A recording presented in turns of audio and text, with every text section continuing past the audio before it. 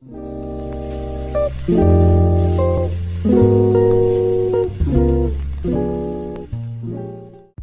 dear viewers, welcome back to the channel Basic Home First Aid. Today I'm going to show you how to apply basic first aid for a fracture, which refers to a break or crack in a bone. It is quite common around us, and the prompt care you give can help prevent further pain, damage and a life-threatening disability.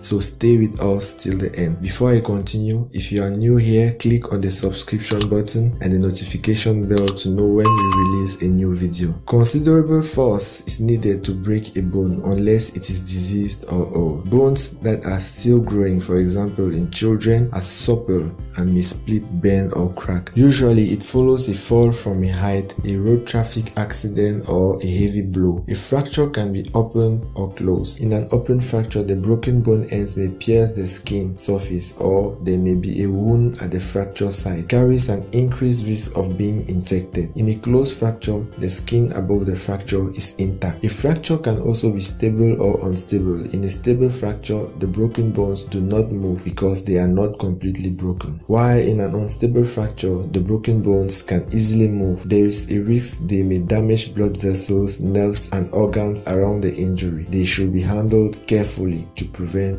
further injury. How do you recognize a fracture? There's usually a deformity, swelling and bruising at the fracture site, pain and difficulty in moving the area, shortening, bending or twisting of the limb, difficulty in moving a limb or inability to walk, a wound possibly with bone ends protruding, signs of shock especially for fractures of bones of the thigh or pelvis, a cracking sound or sensation usually called crepitus of bone ends which can be felt by or held by the casualty. Do not try to elicit this. Your aims with such a casualty are to prevent movement at the injury site and arrange transportation to the hospital with comfortable support during the transit. As a general rule, when you suspect a fracture, you must immobilize the injured part before giving any additional care. To immobilize an extremity injury, you must use a splint.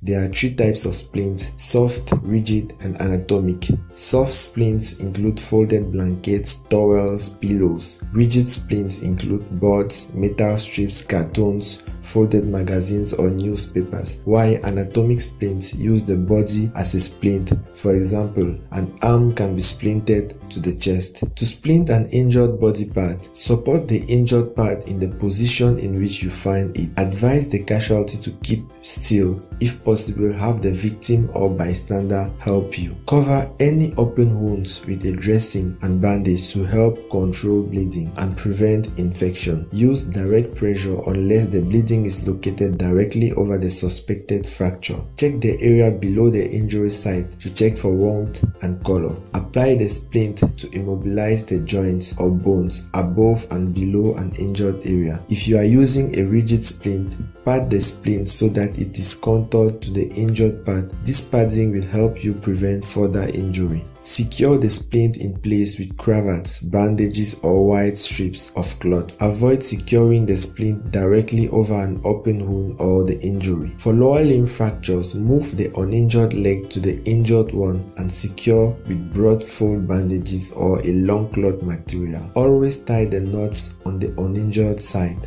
Recheck below the injury site for feeling of warmth and color. Loosen the splint if the victim complains of numbness or if the area below the injury site is discolored or becomes cold. Do not raise an injured leg.